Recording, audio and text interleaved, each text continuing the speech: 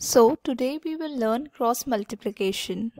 I feel this is the right and most suitable way to do multiplication of any type. And trust me, this is very fast.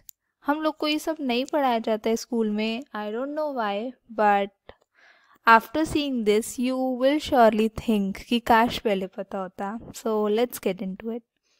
सबसे पहले we will learn 2-digit multiplication कैसे होती है. इसमें 3 steps होंगे. सबसे पहले आपने यूनिट डिजिट्स जो हैं उन दोनों को मल्टीप्लाई करा. Second digit will be unit and tense को, एंड टेंस को यूनिट से मल्टीप्लाई करके इनको प्लस कर दिया. Third step will be tense को टेंस से करा. सबसे पहले हम इसका एग्जाम्पल देखेंगे, दैट इज 87 इंटू 54 को कैसे मल्टीप्लाई कर सकते हैं using this method. First step 7 into 4 28. आपने 8 लिखा, 2 को सर्कल वगैरह कर दो जिससे आपको पता लगेगा ये कैरी नंबर है and this is your answer. Next second step है 8 4 ज़ा 32 प्लस 7 5 ज़ा 35 which is equals to 67. 67 plus 2 69. 9 आपने लिखा, 6 कैरी हो गया. Last step will be 8 into 4. 8 into 4 is 40 plus 6 is 46. So this is your answer. Next we will learn 3-digit multiplication में क्या होता है.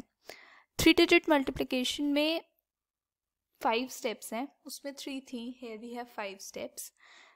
इसमें एक पैटर्न नोटिस करने की कोशिश करनी है हमें, तो बहुत ईजी हो जाएगा हमें याद करना स्टेप्स. सिंगल डिजिट लो, सबसे जो राइट हैंड साइड पे पहली डिजिट है वो दोनों, उनका multiplication.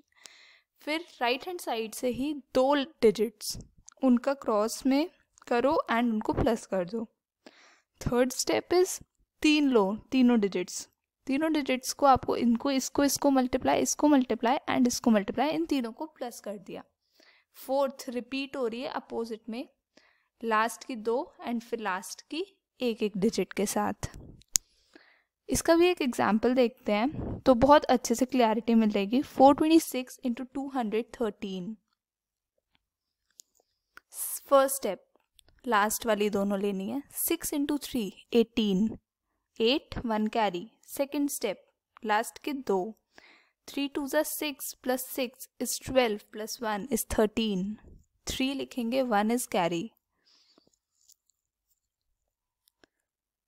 Next third step will be तीनों डिजिट्स को लेना है जिसमें हमें 4 3 ज़ा 12 प्लस 6 2 ज़ा 12 प्लस 2 इज 26 प्लस 1 इज 27. तो 7 हम लोग लिखेंगे and 2 will go into carry. Now fourth step will be 4 into 1 and 2 into 2, that is 8. 8 plus 2 is 10. 0 we will write, 1 carry forward. Now last step 4 into 2 is 8 plus 1 is 9. ये 3-digit multiplication में you will take a lot of time अगर आप normal method से करते हो. Because you are using this method, it simplifies. एक हम try करते हैं 4 इंटू 4 का भी. पहले एक बार स्टेप्स देख लेते हैं, वो steps we need to follow. इसमें भी follow a pattern. Single digit from right hand side, then 2 digits from right hand side, then 3 digits from right hand side, and then we have 4 digits. 4 digits पे कैसे याद करना है, extreme वाली extreme के साथ होगी एंड मिडिल वाली मिडिल के साथ मल्टीप्लाई होंगी, एंड फिर प्रोसीजर रिपीट होगा. यू कैन टेक स्क्रीनशॉट्स दोनों के, 3 digits एंड 4 digits के. For these screenshots better clarity मिलेगी जब आप रिवाइज करोगे. इसका भी एक एग्जाम्पल देखते हैं. 4732 इंटू 3654. काफ़ी बड़ा नंबर है, बट लेट्स सी हम लोग कितनी देर में कर पाते हैं इसको. सबसे पहली स्टेप क्या होती है हमारी, unit digits. 4 into 2 8. Next last के 2 लेने हैं. 4 3 ज़ा 12 एंड 5 2 ज़ा 10, दैट इज 22. 2 लिखा, 2 कैरी हो गया. नाउ लास्ट की 3 लेनी है. 7 4 ज़ा 28 प्लस 6 2 ज़ा 12 प्लस 5 3 ज़ा 15, दैट इज 55 प्लस 2 57. 7 लिखा, 5 कैरी ओवर. 3 स्टेप्स हो गए. फोर्थ स्टेप विल बी चारों डिजिट्स को कंसिडर करना है, that is 4 into 4 16. 3 into 2, 6. 7 into 5, 35. And 6 into 3, 18. It adds up to 75. 75 plus 5 is 80. तो 0 यहाँ लिखा आपने and 8 will be in carry forward. Next step will be fifth step. Fifth step में हम लास्ट की 3 डिजिट्स को कंसिडर करते हैं. 5 into 4 is 20. 3 into 3 is 9 and 7 into 6 is 42. So this adds up to 71 plus 8. ये कैरी फॉरवर्ड को plus करना नहीं भूलना है.